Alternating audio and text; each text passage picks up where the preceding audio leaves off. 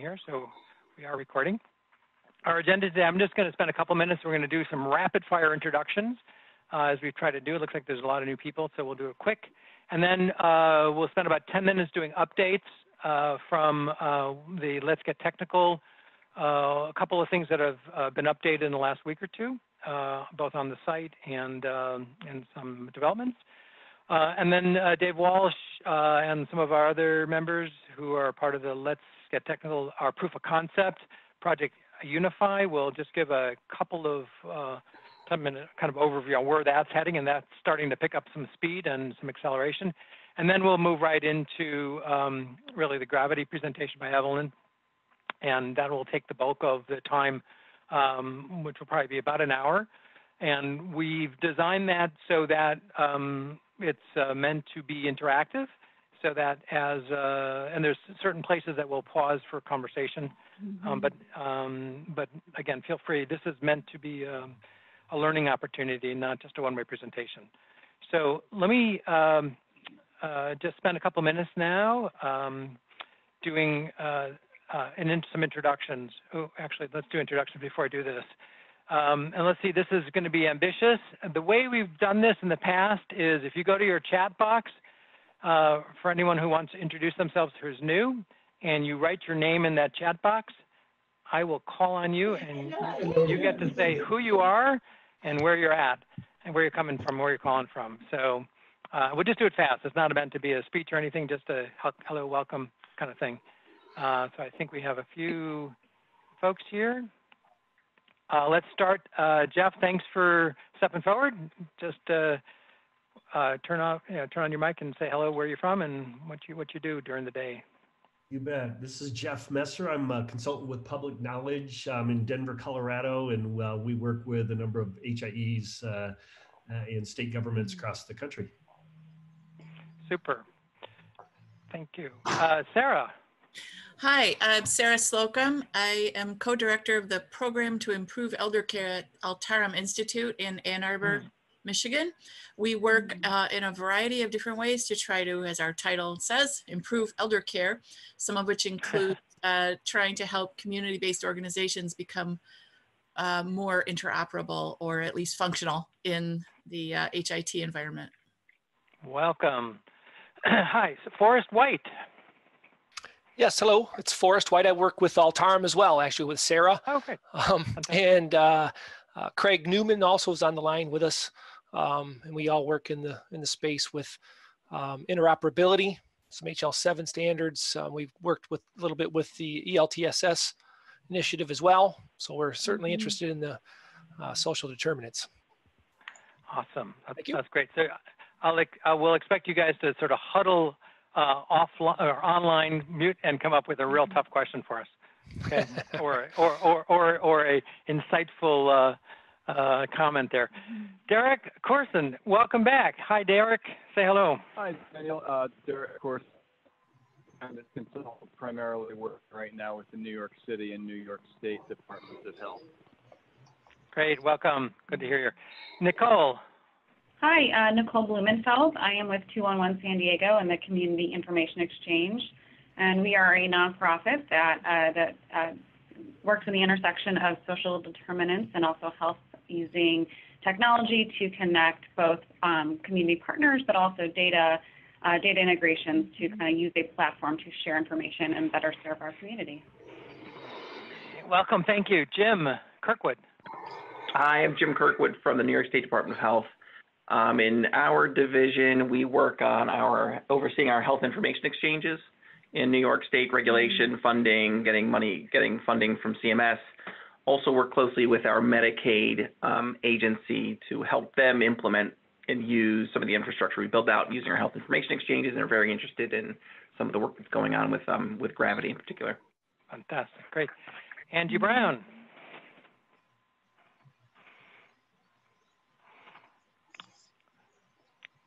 Angie, we don't hear you if you are on. There you go. Looks like you unmuted. You there? Hello. This is Brian Hanspicker. Just want to give a shout out to New York State. I was the original architect for what ended up being the Child Passport collection of healthcare, prescription, educational, criminal, etc. information. Thanks, Brian, for filling the void. Angie, are you back with us now? All right, you may need to dial back in. Lisa Watanabe. Hi all, this is Lisa Watanabe. I'm with Healthier Here, based in Seattle. We're the accountable community of health, and excited to see 211 San Diego on here because we are hoping to start up a community information exchange in this area in 2020. Fantastic.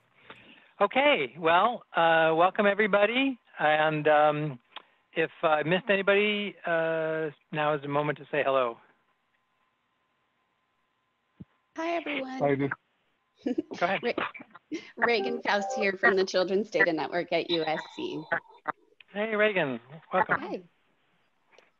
This is Matt Packard with the CIE in San Diego. Hi, Nicole. Hello, everyone. Last word. Anyone else? Good morning, everyone. This is Rich Bullen. I'm with Northwoods, and I head up our child welfare practice for Northwoods. Thanks for having me. Fantastic. Great. Welcome. Okay, going once, going twice. Okay, let's move on here. If you feel inspired during the call, by all means, jump in. So, there are a lot of new people on the call here, and just take a minute here to describe the National Interoperability Collaborative. It's something we've started, been working on a couple of years, really kind of hit our stride about a year ago when we really launched the platform and have been putting out a lot of communications. It's an initiative funded by the Kresge Foundation, and it's part of Stewards of Change Institute. And it's we think about it and refer to it as a community of networks in the sense that we recognize there's a lot of things going on out in the world, and that we're looking to help be the interstitial tissue between the different domains that are working to improve health, safety, well-being, operations. And we think about the world in terms of, in a simplified way, and I apologize for everybody who doesn't see themselves in these 6 domains, but you're in there or could be in there, in terms of human services, public health, education, public safety, emergency medical response, and healthcare and IT, healthcare and IT. So we organize the world in that way. And we know there's a lot of things missing from there as well. But as a way to get started, we did a paper for HIMSS a couple of years ago looking at the similarities and differences between those across things like policy, funding, strategy, and some of the opportunities, and have been really thinking about how do the work we do should have applicability across not only the specific domain of health or human services, but also how do we think about it going horizontally, because ultimately the topic of today is social determinants, right? And that's a pretty broad approach to thinking holistically about people.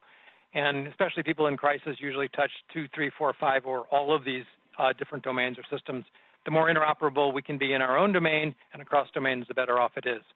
So that's really the foundation for the NIC, and that's what we're driving towards in terms of trying to attract subject matter experts and people who are interested in each of the domains, and then to facilitate conversations like today, which is really both within a domain but across domains. And I think that's a unique place that I'm hoping more and more conversations can happen like that, because I think there's a significant return on investment if we get that going and learn from each other about what's happening. And I'm trying to advance my screen here. Sometimes it's not being cooperative. So, the Collaboration Hub, I'm proud to say, I'm actually excited to say, we submitted a nomination for a very prestigious award. It's called the Davy Award, and we took 3 silver awards. We just learned about this last week in terms of web-based applications in various fields, and it's exciting, especially for those of you who are aware of the importance of communication and networking. And so we're proudly displaying that, and we're happy to have received the recognition of a variety of different organizations. You can look more about Davies as you go forward, but they're involved with a lot of different organizations. And I have to give a shout out to Sundays Ben Chagra, who's on our call here, is our webmaster and community development manager, who has been really making magic with the hub on the platform we've adopted. So let me just say a little bit more about the hub. We launched it just about a year ago. We're approaching 850 members. There's 8 groups. There's over 1,000 resources. People are engaged. You are engaged when you're on. You're looking at lots of pages. We're approaching 100,000 page views and over 9,000 visitors. And so that is pretty good for a first year. What's exciting to me is the variety and the different domains that are represented. If you've signed up already, you'll know we ask you what you're interested in and what you're involved with. And if you go on and look at the member profiles, you'll see that we're really starting to fill out people with expertise and interest in those various areas. So it's a great community. It's a growing community that will hopefully, be of value to you. Again, the cross-sector communication, learning knowledge is what it's all about. And I'm not going to take the time now. Well, you know what? I'm going to just take a minute here, see if this works here. For those of you who have not been on the hub, let me see if I can go on here just for a minute. And is it going to cooperate? I think so. So we've made a couple of changes. So this is the hub, if everyone can see it. If any one of our team members can just say, yes, you can see it, that'd be great. No, we are still seeing the slide. You're seeing the slides? Okay. Well, let's go back to that then. So what we've done is we've made some enhancements on the actual Let's Get Technical group itself. And so what that means basically is there's more guidance about where materials are stored. There's a kind of an overview of the Let's Get Technical purpose. And then there's an easy access to the actual first working group we have, which is what we're calling Project Unity. And that project is, we'll be talking about just momentarily with David. I'm thinking that's what you're seeing here. So if you haven't, please spend some time on the hub. There's a lot of resources, and it's a great place to really start to connect with folks and learn what's up there. So with that, I think what I'm doing is turning this over to Dave now for just a few moments to give a bit of an overview on Unify, and then we'll move into the presentation. So Dave, are you there? I sure am, and I'm off mute now. Excellent, even better. Yeah. So yeah, welcome everybody. Let me give you just a little bit of an overview of what Project Unify is. Historically, I had roots in the Medicaid and healthcare space, and chaired a group there called the Might Attack. And what the Might Attack really did was take emerging technologies and healthcare initiatives and marry those together. So bring emerging technologies into the healthcare space and demonstrate the value proposition that those emerging technologies provided. I met Daniel and Stuart, I'm going to think 5 years ago at this point. And recently, we've really been looking at how many of the technologies that are coming out of healthcare and specifically the Medicaid space are also applicable to the domains that Daniel mentioned a little bit ago. In fact, many of the technologies that CMS is going to be releasing rules on, and we believe those rules are going to be somewhere around the first quarter that they're going to release those. But it's about interoperability and how is that achieved. So we've had some discussions and decided it would make a lot of sense to have the Might Attack and the Let's Get Technical group collaborate in making some of these interoperability initiatives become a reality. So we've launched a project now called Project Unify, and that is about building a proof of concept implementation of how these technologies can work, not only in the healthcare space, but in the human services space and the domains that Daniel had mentioned. So we have really just begun, and what the Might Attack did over the last, you can go to the next slide, Daniel. What the Might Attack has done over the last couple of years is implemented a proof of concept, and we typically show that at the Medicaid conference. The last couple of years, it has been related to opioid abuse, heroin addiction, and so forth. So there was a progression in the story that took an individual, a lady, Sarah, who got addicted to opioids and so forth. And then ultimately, we collaboratively built a care management solution that would allow her caregivers, her care team, to communicate with her. And all of that communication, the parole officer and others, were actually implemented using FHIR interfaces. FHIR standing for Fast Healthcare Interoperability resources. And it showed how the whole care team could collaborate using that technology to address the care of this particular individual. The following year, we expanded that story. So that story was still in place, but it expanded to include Sarah's son, who had gotten into her opioids, and Sarah had gotten involved in heroin.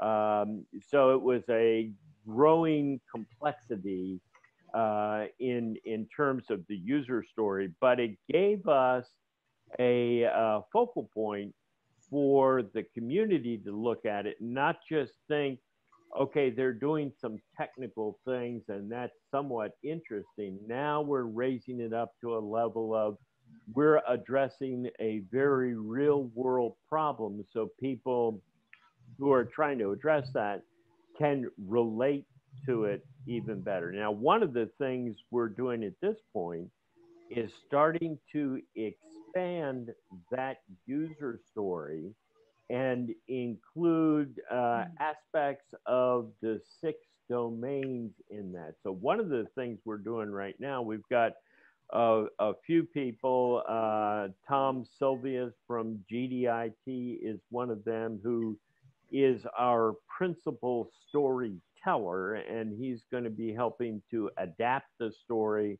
to include human services, possibly education, and so forth.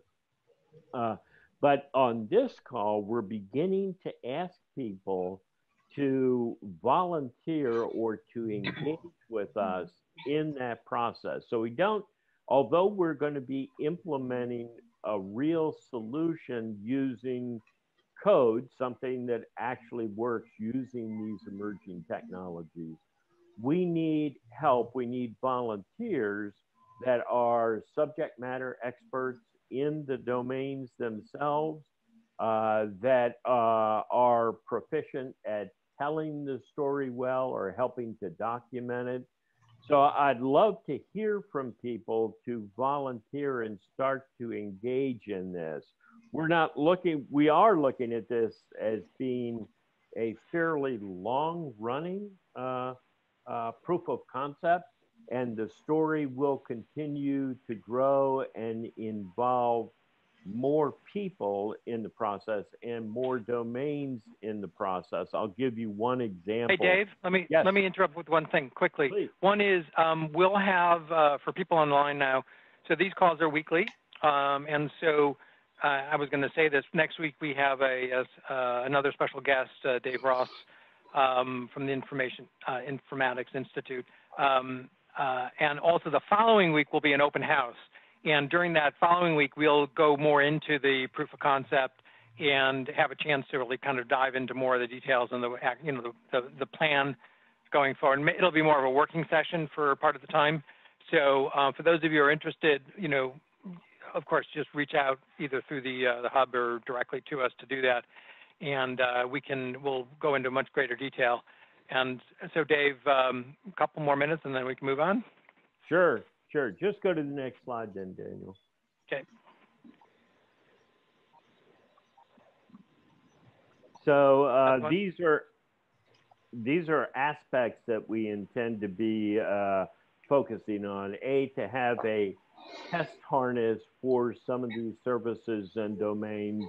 In general, it is about understanding these emerging technologies, what the CMS rules are going to be asking us to go do, and reaching across the aisle from healthcare into the human services arena. One of the topics that I'm sure we're going to be addressing is how do we define data models for the information that's going to be exchanged between these domains.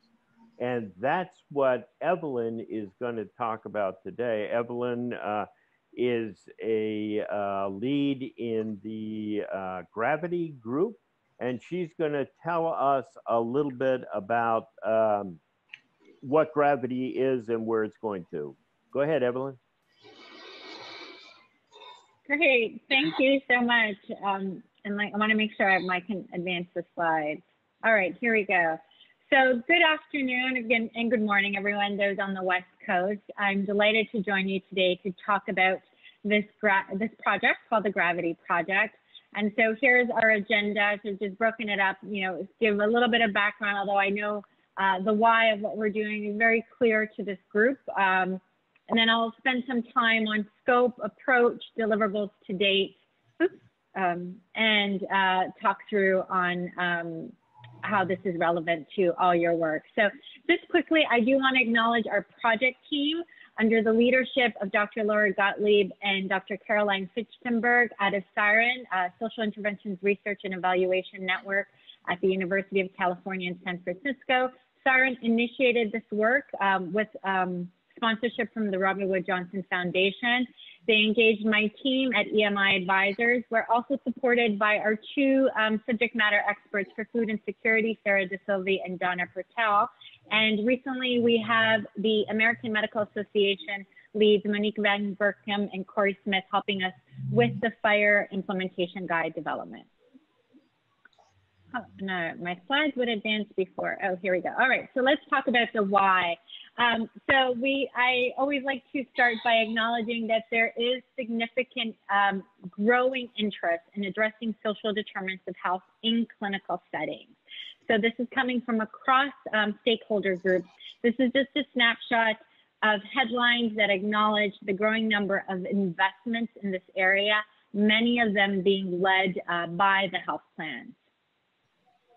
On September 25th, the National Academies of Science, Engineering, and Medicine published a comprehensive study on this very topic. I'll speak tomorrow at the end of my slides to include some specific recommendations from the report. Oh, sorry, I don't know why it keeps on advancing. I don't know if it's, whoops. Sorry, that might have been me. I was looking for there's a little bit of background noise. Go back a little bit, sorry about that. Oh, sorry. All right. So this report is important because, and there is some background noise. For those that haven't read it yet, it is a lengthy report, but what I find it does an excellent job of highlighting all the recent research and evidence around the importance of integrating social determinants of health in clinical settings, as well as current recommendations for the industry. So the NAM report also highlights much of what we visualize here. This is from the Institute for Clinical Systems Improvement, going beyond clinical walls. And it states very much what we know, that healthcare only accounts for a relatively small percentage of our healthcare outcomes, and that the rest is shaped by socioeconomic factors, which we refer to as social determinants of health. And this is important because, especially now, as industry is trying to figure out how to best address these socioeconomic factors as part of healthcare, especially as we shift from fee-for-service models to value-based payment models. So Siren, of course, having done a lot of research in this area to date as part of their mission, encourage us to think of uses of social risk data in these 6 areas or buckets: around medical care, social risk interventions, population health management, risk adjustment, community health improvement, and last, research that is based off all these areas.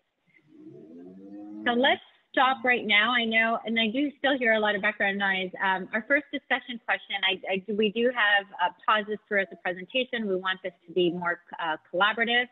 So let me ask the community today, what critical social factors or determinants are missing for your program to better meet your patient, client, customer needs?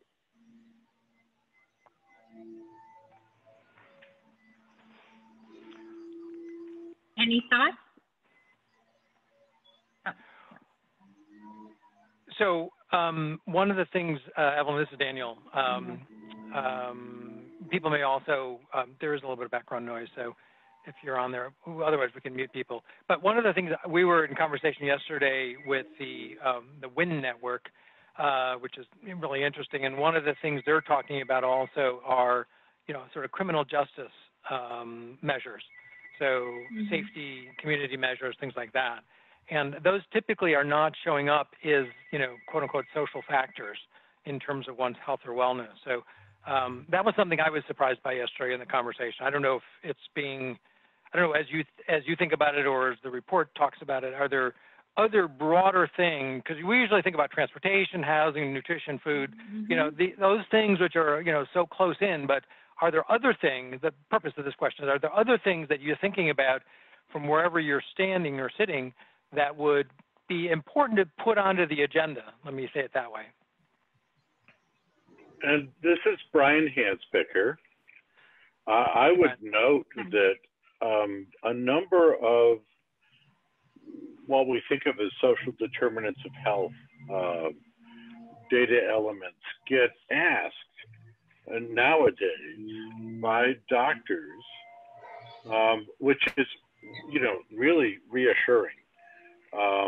However, I would also note that each time I've been asked those questions, I've thought, well, now, how many of the people who are being asked those questions are basically lying or prevaricating? And as a consequence, how much can we make use of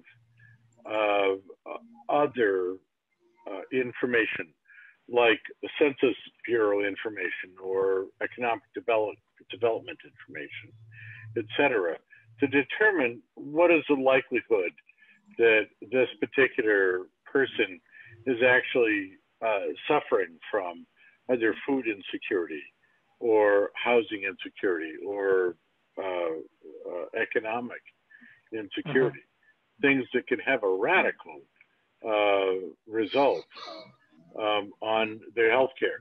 And I say this because I happen to live, albeit very well, in a rural area that has gone through some very significant economic downturns. And so Evelyn, I'm assuming you put this up here because you're addressing some of the other issues here. Yeah, and we will touch upon it in the coming slides, but I think that's helpful. I think what Brian, you highlight one of the things that is clarifying, and when I get into scope, this project is focused on patient level data capture. And I think when you talk about census data, it's not to say that is not important, that is critical. We have population health level data capture that is needed. And what we're seeing in the market right now, especially the health plans, they're using both. And I'll talk about either whether it's patient level or population health data capture. What's happening is, the focus of our work, it's not being done so in a standardized way.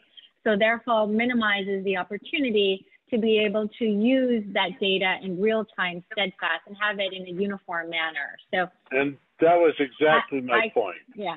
That you can have patient information collected by the doctor, but it needs to be correlated with local information. Yeah. Not just to qualify the patient information, but also to provide a kind of a bigger picture of the environment that particular patient is living in. Absolutely. Hi. And I just want to answer that. I know Humana but the health plans are doing this. So what they're looking at as zip codes, and what they're doing is they're looking at geographical factors first to identify individuals for screening.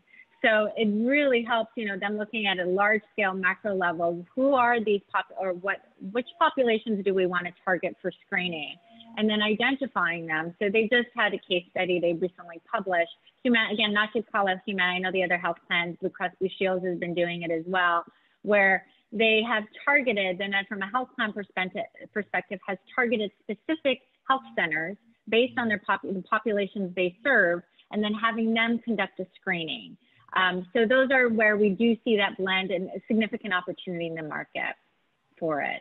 So I know I have a couple more slides. So Daniel, if it's okay for me to move forward and then we can continue. Yep, you're the driver. My apologies you're the driver. for slowing you down. No problem. So we talked about all these uses of the data, but one thing that is really important to know before we can even use the data, it needs to be better captured in the systems predominantly being used in healthcare settings, which is EHRs. But we know from an EHR perspective that if it isn't documented, it never happened. You could say more that if it isn't coded, it never happened. And this is because as more data is documented in a standardized and structured way, it is easily or more useful. So then it brings us to making sure my slides can move forward. So why capture social risk data in a standardized and structured way? So very much even our conversation we just had, it is around promoting the collection and the use of the data across disparate systems, across different provider groups.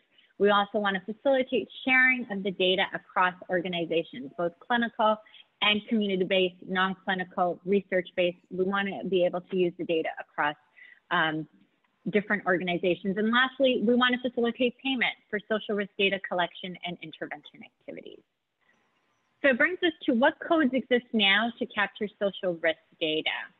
By the way, this is Brian. I'm sorry to interrupt, but I would add in that one other aspect, which is that while collection of this data is absolutely critical, when it comes to coding it and including it in a patient record, it needs to be coded not as they have this circumstance, but rather there is the potential that they have the circumstance. And that's something that's very difficult to encode in the current healthcare records. Yes. We'll talk about it in terms of... As one of the federal health architects, this is a challenge. So I'm sure that Evelyn's going to address some of those things as we go forward and some of the challenges. I hope so. I just wanted to sort of lay that little, if you will, hand grenade on the table and say, we got to figure out how to do this. Okay. Yes, we will. So hold on. Hold on. We'll be talking about it. The beef. It's coming. So I want to start by acknowledging the study Siren completed on identifying what codes exist to represent social risk factors across these 4 leading medical terminologies, so ICD-10, LOINC, SNOMED, CT, and CPT. So what they found was that there are a total, oh, why do I keep on? Sorry, everyone, it's not letting me advance. Okay, here we go. So what they found, so before the finding, they looked for codes related to 20 social risk domains, specific within these 6 leading screening tools. So this is not to say these are the only screening tools being used across the country. These are leading screening tools. And what they did is just conduct a study, listed, the link is there provided at the bottom, to identify how each one of these, what concepts are represented with them that are applicable to 20 social risk domains. And we'll talk about, I also have a snapshot of that towards the end of the slide, but they just wanted to investigate whether there were codes available. And what they found that there were 1,095 codes across these, available to represent concepts within these 20 social risk domains. The majority, so I think to Brian's point, not all were the majority were around assessment and diagnosis data concepts, some around screening question and treatment interventions, very little around screening procedure codes. However, despite there being so many codes, they were not well aligned with the 6 social risk screening tools, meaning the questions being posed in the tools weren't one-to-one being represented in the codes applicable for those concepts. So again, they weren't being defined in the right ways. So this brings us to what we're doing within the Gravity Project, which is addressing both of these challenges: the absence of codes to represent the concepts and the overabundance of similar codes. Because what they found in their study was that there were also duplicity of codes, meaning that when it comes to actual implementation, many EHR vendors are on the site didn't know which code to use to represent a concept because they had more than one choice and no guidance. So it brings us to our goals. The Gravity Project is centered around addressing what concepts need to be documented around social determinants of health, what codes exist to reflect these concepts, and what codes are missing.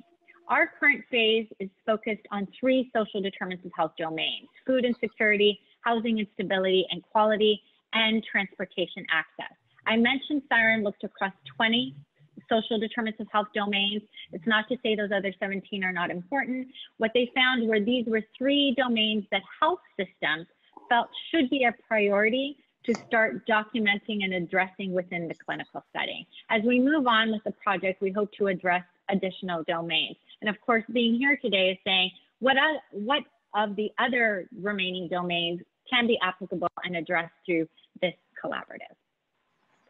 That brings us to our next discussion question. Is your organization currently using medical terminologies to code SDOH data? And if yes, which codes and for what activities?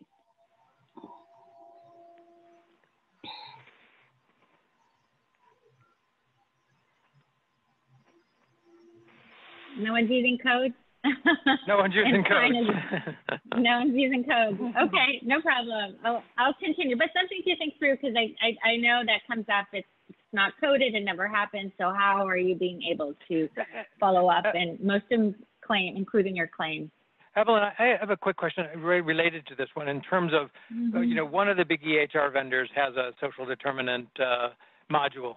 And I'm assuming that their coding, when people subscribe to them or integrate them, they have a whole coding project or a whole coding ontology that they're using. Are they going to have to adapt to the new coding in terms of, if assuming it gets adopted nationally? Is that going to standardize it? So whoever yes, it would. And it is the vendors, absolutely. They have come back, and that's one of the main issues the EHR vendors say is like they're being asked by their clients to enable documentation of social risk factors. Right. And so they've gone on their own end and mapped to, identify, and that's where they said, which ones to use for what. So we've known some of the leading EHR vendors, the large ones, have identified which ones to use, but they're not doing it in a consistent or standardized manner. So they have actually been ones that have been vocal saying, tell us which codes to use. Right, great. I have hope is on the way. Sorry. I have another question. It's Adam Pertman. and this is really for the group as much as for you, Evelyn. How much, and please somebody speak up so that we think you're still there. How much of this is cultural? In other words, you know, how deep is the understanding that, yes, we have to share, we have to play with others, and therefore, you know, coding and everything else in order to share is going to have to be done in some collaborative way with inclusion of other people so that we can get information transmitted.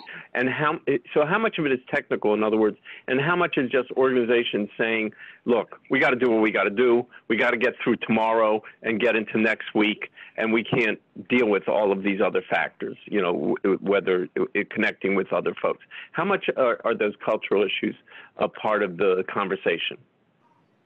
That's one of the biggest challenges, and that's what's addressed even in the NAM report, is that from Sure. a workflow perspective and even provider burden perspective, it's hard enough for clinicians to deal with clinical issues and problems, and here we are wanting to address social needs. So for them, it's definitely something is where, you know, what can be done within the clinical setting, but most interventions will be completed on the community-based side. They have to be. And so it's sort of like how these two systems, I say all players across the ecosystem can better play with each other. Again, ultimately is about improving whole person care.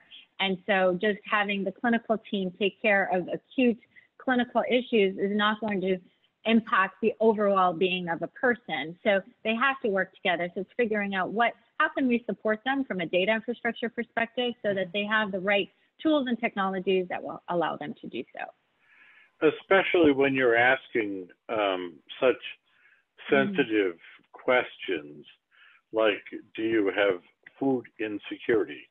Or do you feel comfortable in your home? Do you have a home?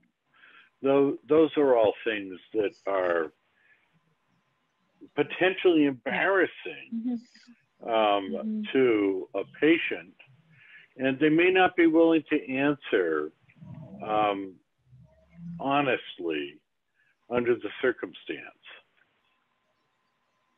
Absolutely. And that more work that's what I would call very implementation level. That is out of scope for our Gravity project. So, but it's definitely something that still needs to happen. And we talk about it, our scope, I'm going through scope right now, will only touch, like I was sharing with the SOC team yesterday, we're really around sort of setting the ground for building the house, or setting, laying the foundation for the highway. More needs to happen to move forward. And it's just, we're starting that stage. So at least things are done and built in a consistent manner, and you have the right data to act upon.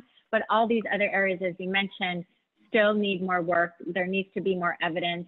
But I will acknowledge there has been lots of study recently where they have surveyed patients about how they feel answering these types of questions, because that comes up as a barrier. Patients aren't going to feel comfortable answering that question. And so but many of them have indicated, a majority, that they would like to be asked. They would like their clinical provider to ask them the question. They can choose not to answer, but, so that's something that is emerging. Again, more evidence is needed. And of course, as we work through this, is figuring out how can you ask those questions, and our use case, I will talk about it, does support the individual answering those questions on their mobile app and consenting, so they make that choice whether they want to answer the questions, how they want to do so, and then whether they want to share their responses with the clinical care team. And my reason for raising it is not to denigrate asking the question or, pointing out its limitations, but to rather say, in addition to asking the question, boy, if you also give them an opportunity to answer that question via an app, they may be more willing to answer it more honestly. And by the way, local information, whether it's census information, economic development information, et cetera, might provide, if not a better solution, a better answer, but an additional bit of feedback for those answers. Brian, let me interrupt. And I say that very carefully because just because an area is economically challenged, it doesn't mean that a particular person is economically challenged. On the other hand, if somebody is saying that they're not economically challenged, and yet the environment is absolutely destitute, you have to have an opportunity to go, what's really going on? Evelyn, I think you can move on. Yeah, I keep on, I don't know, Daniel, if you're moving your screen. There you go. Yeah, there you go. It ends up kicking me out. Okay, keep going. Keep going there. Sorry. I think we'll ask Brian to hold his comments to the question and answer at the end there. He's getting enthusiastic about the potential topics here. So yeah. Thanks. So I want to acknowledge our scope of work again, patient level data documentation. So here's our conceptual framework. I have to start just explaining that, you know, we are looking around data concepts that can be documented and shared across 4 activities of screening, diagnosis, goal setting, and interventions, regardless of the initial input system. So it could be starting with a person or a patient's digital app where they can complete the screening questionnaire. Could be the clinical provider's EHR where they verbally administer the screening questions and then document the findings. It could be the interdisciplinary team's community-based IT system where they receive a referral or receive a copy of the care plan or action plan and address it. We also want to recognize the opportunity this framework has for secondary or upstream users of data, as I say, such as public and private payers and researchers and public health officials who want to seek and use the data to inform payment reform, population health, and quality improvement initiatives. So it brings us to our scope. Our scope of phase 1 is developing use cases, so identifying and developing use cases, defining common data elements and associated concept domains specific to food insecurity, housing, and transportation, and then coming up with recommendations on how to group and code these based on existing standards. So we, again, like I said, any future phases might include other use cases and additional domains. In August of this year, we became a fire accelerator project, joining all the other accelerators listed here.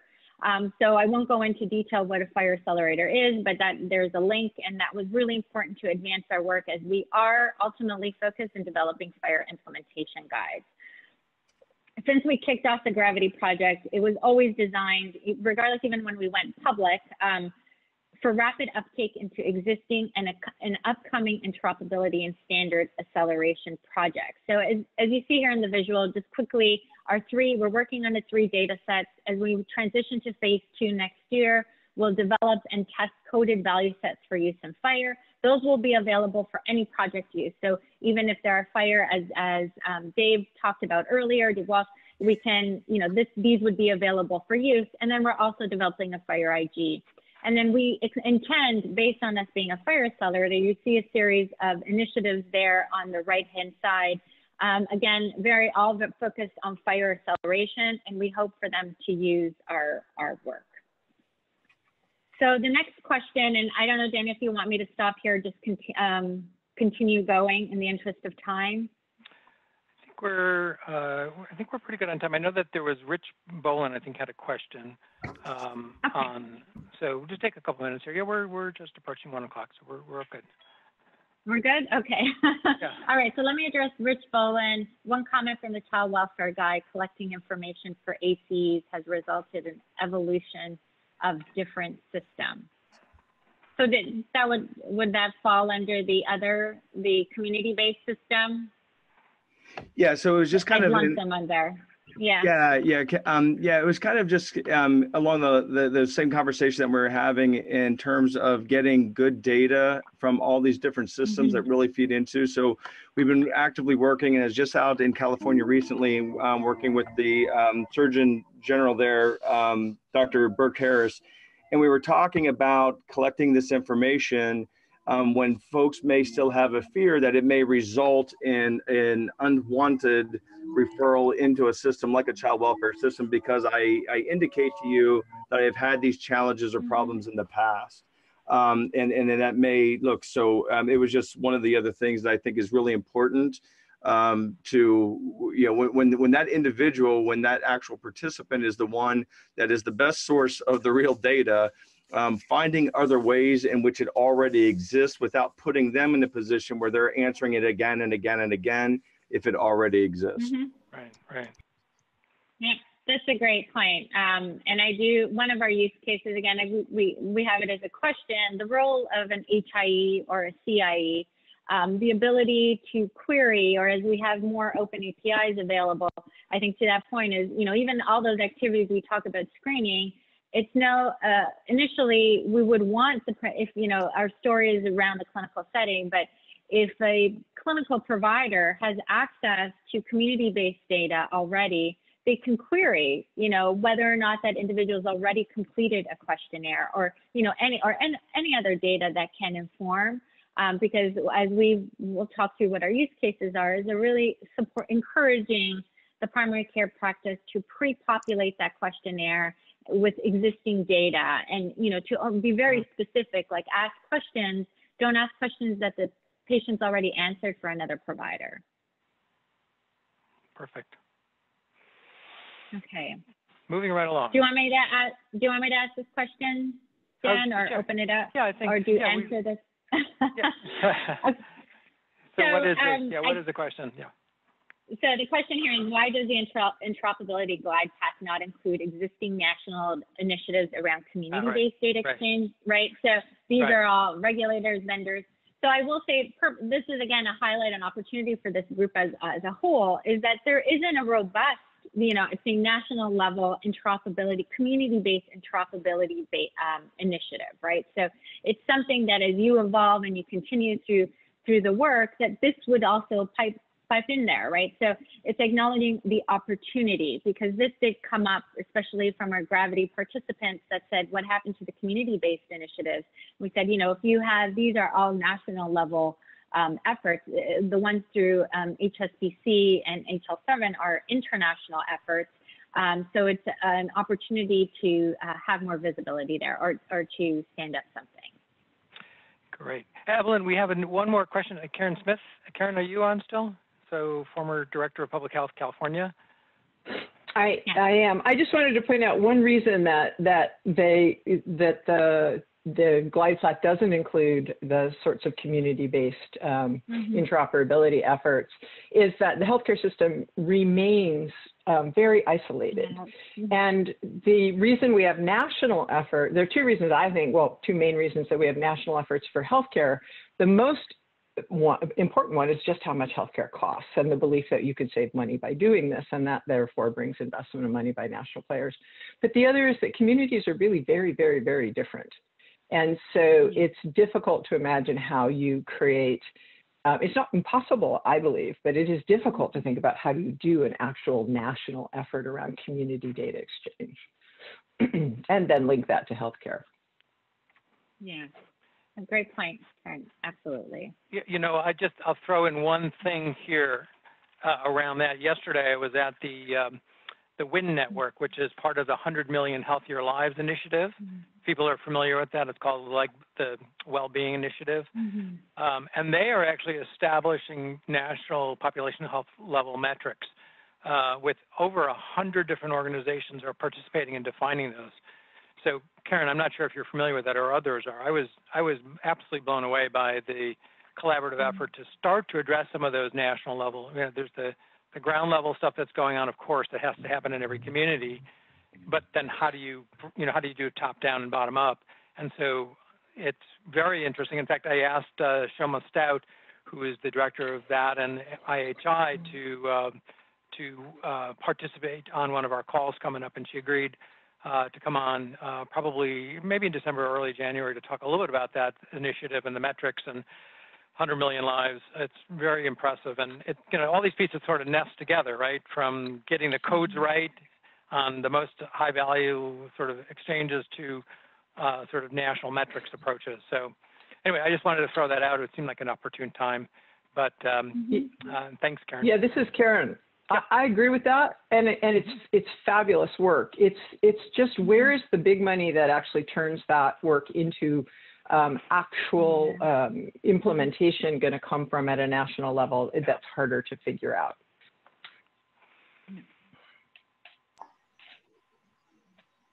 A question to be pondered. Yeah. All right. Well, we'll continue. Right. So our approach to date. So we want to acknowledge again that the Gravity Project is executed as a multi-stakeholder, public, open, transparent process using the HL7 Confluence Wiki. So our link is included here. Anyone is invited to, we've cast a really wide net to invite stakeholders across clinical and non-community and clinical and non-clinical settings, organizations, associations. So this is, even though it's housed under HL7, it is not specifically targeting implementers or clinical informaticians. We really encourage a breadth of SDOH stakeholders to participate. And so it's led us to where we are today. So we are over 800 participants. We have a link at the bottom. So we also encourage anyone who joins us to take a look of who's already on the list. And often they find that folks on their organizations are already there.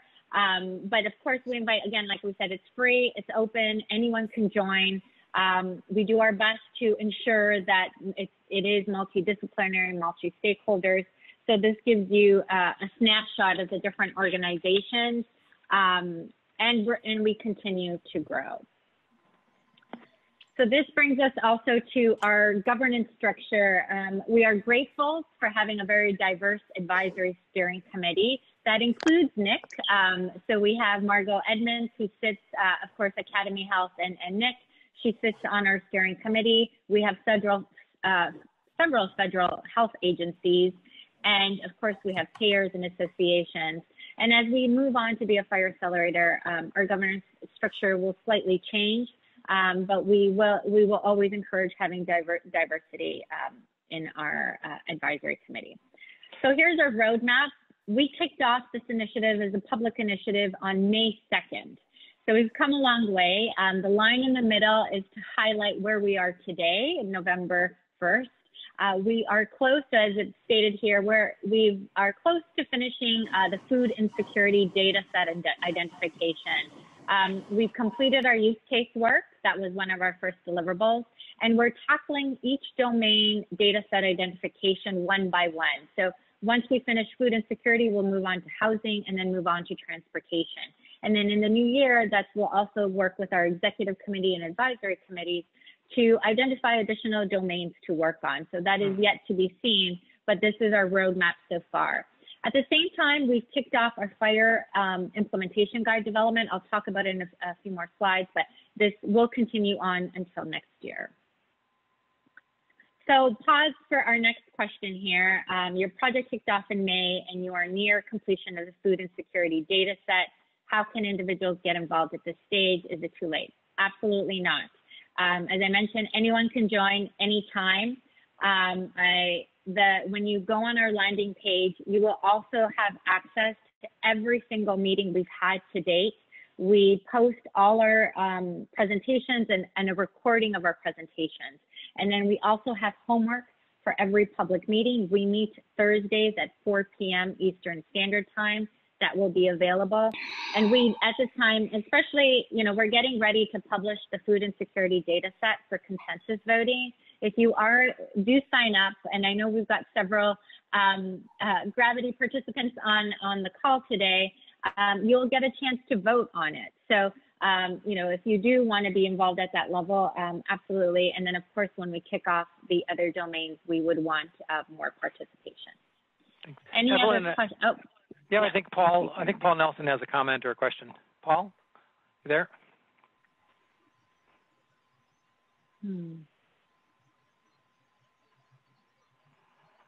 Okay, maybe not.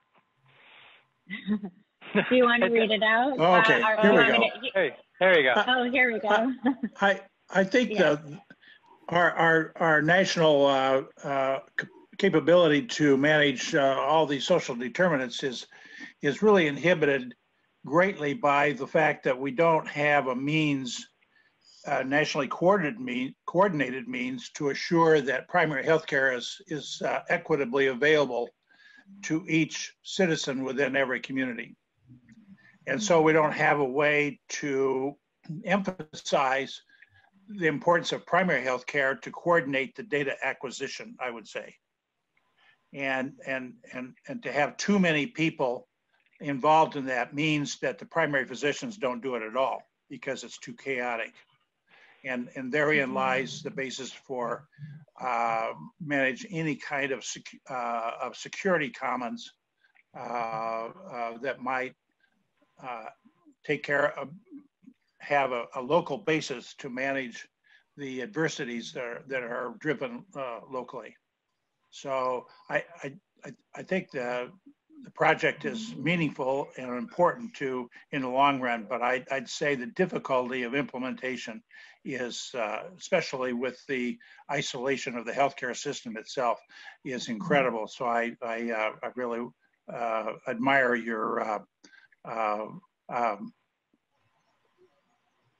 willingness to sort of access the difficulties involved. Siren is an awesome group if you haven't gotten to know them. So well, I will take care of that. Go ahead, Evelyn. Yeah, no, thank you. No, we hear you. That's why we're not tackling implementation, but we acknowledge it. You know, more work definitely needs to happen. All right, so I'll move on to our next update. So I'm going to now just give a sense of where we're at. Again, we'll pause again for questions. What have we developed today? So the roadmap, the visual showed that we've already completed our use case development series of activities with the community. And this was a very good exercise working with the community at large and identifying use cases to represent social determinants of health documentation in EHRs. And as part of this process, so we have a link there, and I encourage you to please peruse, take some time to review our use case package. We spent significant time, it explains our approach, and our approach was around identifying personas. So using user-centered design principles of really acknowledging who are these users of the system, who are those contributing data, and creating fictional personas to represent them. And then we put all these personas together in a patient story. And the patient story was really helpful in defining what are those data transactions, high value data transactions needed to, to support data interoperability around SDOH data. So based on that, we came up with we identified 3 use cases as listed here to represent what we say those high value transactions in the patient story. So our first use case is around documenting SDOH data in conjunction with the patient encounter. And this involves those activities of requesting the individual, the patient, to complete a screening questionnaire and having that individual consent, agree to complete it, consent to share it with their clinical team, and then having the clinical provider use their EHR system to be able to access that data and integrate it into the EHR. So it is transactions involved around those two separate systems. The second one is around action, so documenting and tracking SDOH-related interventions to completion. So this includes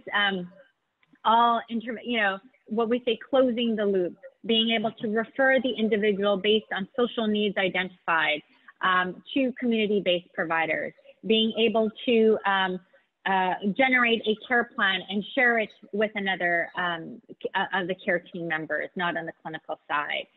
The ability, and we'll talk about interventions in the coming slides. So, but this is really around taking action on what was documented in use case 1. And finally, use case 3 is the gathering and aggregation of all this data for uses beyond the point of care. So this is where we say data can be used for population health management, quality reporting, and risk adjustment. But we focus on the action of aggregation, and it is very much dependent on the other 2 being completed.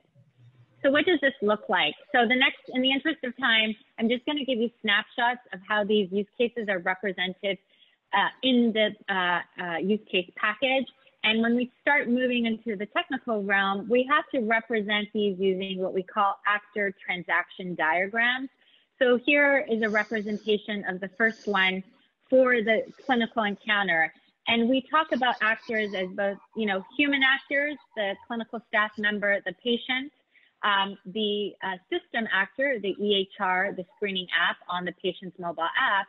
And then we also have business actors or entities. In this case, it is the PCP practice. And we focus our work, again, really very much honing in on what the scope of our patient level data exchange is. It's these transactions that move from these two systems, right? So our work, our project is solely focused on the payload, or what we say the message content that moves from one system to another or shared from one system to another. So always keeping that through. And in this case, it is an SDOH questionnaire that is sent or published on the made available on the mobile app. The mobile app, the patient uses the mobile app to complete the questionnaire and then allows it, accepts it to be shared with the EHR system. And when we move on to use case 2, so again, same thing, same focus around one system sharing with another. In this case, we have many types of interventions that are identified. And so we just acknowledge there is a request sent from one system to another, and that request is completed. And that request may be a referral. That request may be an order, new medication order, or it could be a consult, so it could be different types, but again, we focus on the payload, what gets in the middle that is shared across the disparate systems. The third use case is then, I think, having all the 211 team on the call. This is applicable very much in the HIEs. What they do right now is where we now introduce a middleware system. Not to say that this middleware system is not applicable to the other use cases. You can very much have some integrator be able to move data from the EHR to a screening app. But in this case, we show it around aggregation. So here we acknowledge that the middleware system could be a clearinghouse for claims, a health information service provider, a community information exchange, a health information exchange. They can serve that role of being able to pull the data and aggregate it, and then send it to another entity that will use it, right? So in this case, it's a payer. But this is really around being able to pull data, aggregate it, and then have another system conduct analytics on it or use the data for upstream uses. So on July 18th, we kicked off our food insecurity domain, and we asked our participants to submit what data, the food insecurity data concepts they were currently using in their organizations. We did not ask them to send us codes.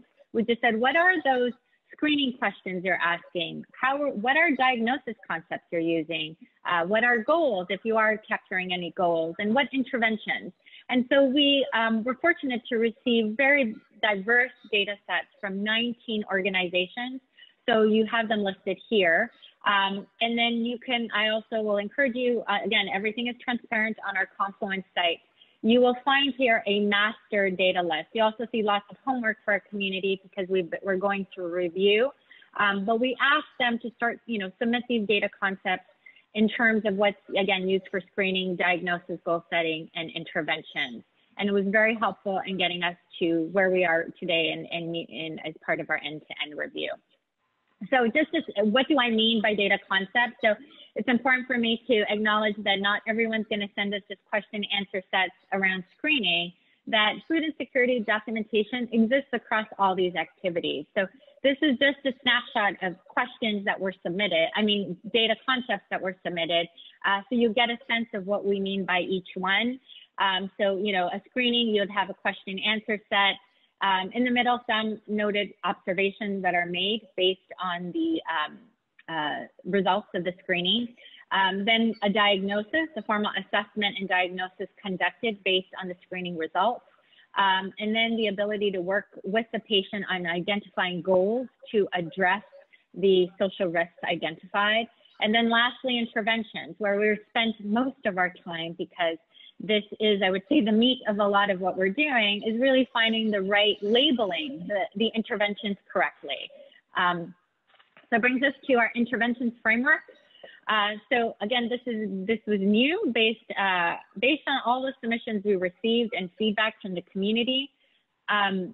The leads, I said, there's a better way to define these interventions and group them. So what they found was, they developed what we call this intervention framework around 8 types or different types of interventions. And this will also help on how we propose new codes be developed by, in particular, many of these are CT, would be applicable to SNOMED CT. So as they're listed here, you choose person, a role, a provision of service, counseling, patient, assessment of of an activity, assistance with something. So, and we have this again all in our you can see again when you log into our influence, you'll be able to see each intervention type. So I mentioned we can IG, so I will say this is a roadmap for our fire implementation guide development. I know it's hard to see on the small screen, but as part of task 5, we have been sponsored, I would say, and again, thanking the American Medical Association for helping us move this part forward. So our target to ballot, for those familiar with the 7 process, will go through the formal process for publishing a standard.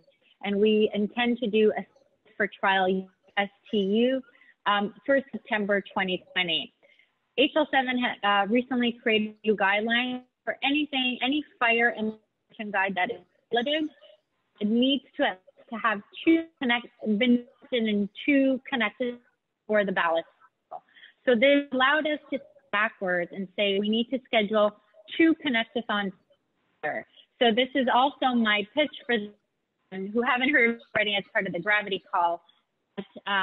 We are going to connect definitely one in May of 2020 as part of the H7 May Connection in San Antonio. We're currently looking to stand up a gravity-only connect-a-thon either in March or April to test use case 1 and 3, and then test all the use case 1, 2, and 3 in the May Connect-a-thon. We'll all hold another Connect-a-thon part of the September working group, but we will to inform the ballot. I think before we go into there. So this leaves us, again, about the integration with other work. We recognize a lot of our work, a lot of the standards to support the transactions I just walked through already exist. The gap is around the data concepts for security. So this is out of the what we say the profiles and resources to reuse based on those that already exist. So again, we're building off Da Vinci, we're building off the US under Argonaut. We're looking at other implementation guides already developed and existing. We will be creating new profiles. So the only new things that we'll be creating in the IG is we'll now have a food and security observation profile and a food security observation profile. So this is coming up and that will be included in the IG. So this leaves us pause before we go into the next area. And I think there's a question already. Number 2 is really hard. Yeah, okay. So I feel this is the case number 2. That's what it sounds like. Be far from the medical world. Yes, yes, you're right. And there's lots of, but part of it is where we need to do a better job as a health system. That again, if you're just doing the admission, again looking at our patient rate, and you're not changes to the individual's home is impacting their asthma, it really, your clinical intervention will not be able. So the types of things we'll need to work on together as a community, but we have assumptions, a lot of what we've seen as in-site visit, in-home programs and being able to connect the clinical providers with the community-based organizations, very much what the two ones are doing and the community referral platforms that are in the market right now. Just, you know, our work is really standardizing those data concepts. They can be readily shared across different care team members. Rita has a question. Do you envision certain transactions being more, for example, when information may be requested versus pushed? I think I think a lot of the resources and are already exist. So for us, is just I think it's just it will depend on the infrastructure exists around the implementation. You know, already have data sharing agreements, and they usually already query an individual's patient now saying, can clinical providers query for community data or non-clinical data? And then can you use that same agreement to pull data into the part, whether it's clinically based or community-based data? Evelyn, are you on a headset? It's breaking up a little bit, so I don't know if other people are hearing that as well. Or are you on the computer line? No, I'm on my earphone. Oh, okay. It's just a little, I don't know if something shifts a little bit, so we just made it a little bit more difficult to hear. Okay, I can get closer. Okay. Did you miss something, or did you reiterate anything before we jump into the last section? Nope. It just was every few words were a little hard to hear, but I think it's fine. I think you can continue, and we can move forward the remainder of the slides. All right. So these slides are around considerations for the SDOH data interoperability. So this is putting it, as I mentioned earlier, we're not addressing everything under gravity, and there's an opportunity to encourage, bring a larger group together. So I start by acknowledging the 6 NIC domains Dan presented earlier. Oh, breaking up. Let me just a little bit. You know what? Let me maybe Sunday's that a good idea. Better? Oh yeah, say a few words here. Let's hear. Is this one? Go ahead. Say some more. No, not terribly.